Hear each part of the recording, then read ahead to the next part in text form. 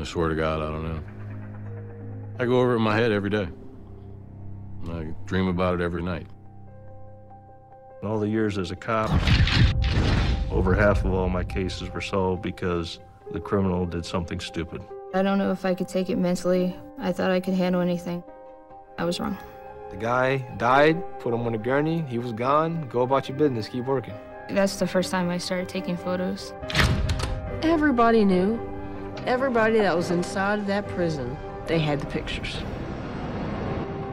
They gave me thousands of pictures from Abu Ghraib. Everyone tried to tell me, he's too old for you, he's a bad guy. He handed the leash to Lindy. I was blinded by being in love with a man. How could all this go on without anybody noticing it?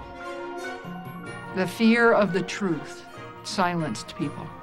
Next thing you know, shoo, boom, incoming. Everyone's yelling incoming. I thought it was a good guard. He turned out to be Fedayeen. Smile in your face, stab you in the back. I took more pictures now to record what's going on.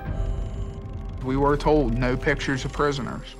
Even though I was stupid enough to fall for it, I mean, he used me. Obviously, they covered up a murder, and that would just make them look bad. When you see a picture, you don't see outside the frame. I just thought it was a bunch of schmuck MPs acting like idiots. I don't think so anymore. The big word that always comes up for me is surreal. Everything that you saw.